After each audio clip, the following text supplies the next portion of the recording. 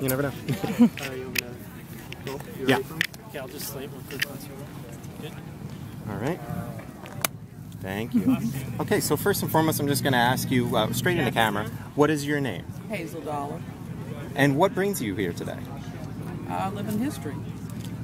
So how long have you been coming out to reenactments? I'm a newbie. I've been here about 3 years. So what do you enjoy most about coming out to see these? Learning more about the history.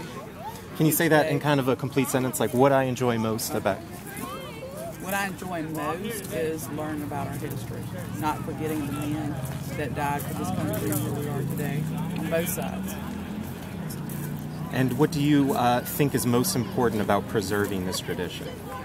I think the most important thing about preserving history is that if we forget history, we'll repeat history. And you said you're kind of new to coming out to reenactments? Yes. Okay. So why did you choose to come out to this one, to Camp Moore? I choose to come out on any weekend that I can get off work.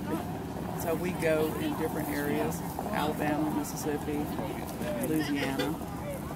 There's usually reenactments every weekend somewhere.